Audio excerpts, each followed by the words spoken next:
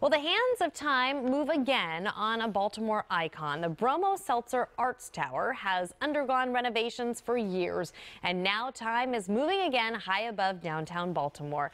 WJZ is live inside the tower. Marcus Washington shows us all the work it took to get things moving. Marcus?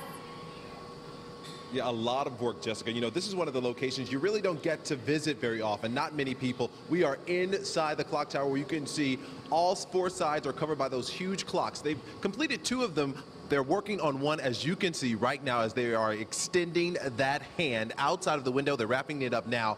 But sooner or later, by the end of this week, the hands of time will be moving above downtown Baltimore.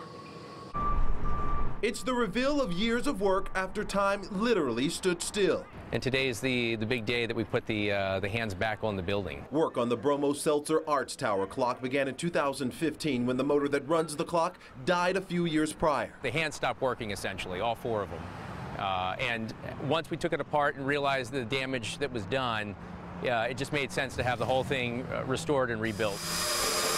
And that's where Selzer Family Clockworks out of Maine comes in, restoring the rare clock. We're very familiar with how it was designed, but this is a very large timepiece, so the proportions were a little bit different, so we had to engineer all that. But it was such a joy to get it back the way it originally was designed to run. The tower was a centerpiece of the city once construction was complete in 1911 to the then Emerson Tower, which was also the tallest building in the city at the time.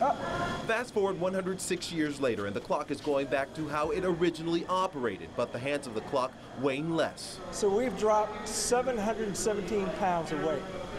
So that clock is not going to work as hard. And to give you an idea of how large and light the new hands of the clock are, the largest one, which is the minute hand, is about 12 feet long. It's so light I can literally move it with one hand.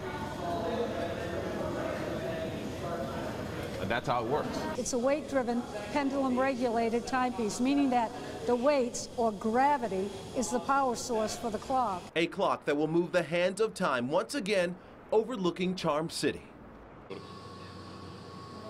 And as you can see, they are working hard to get that hand out of the window. If you were walking around downtown, you could actually see this happening. Now, I was told that they should have all of the hands installed by tomorrow. The clock should be running. Everything should be complete by the end of this week. Reporting live from inside the clock tower in downtown Baltimore, Marcus Washington, back to you. We want to say, what time is it?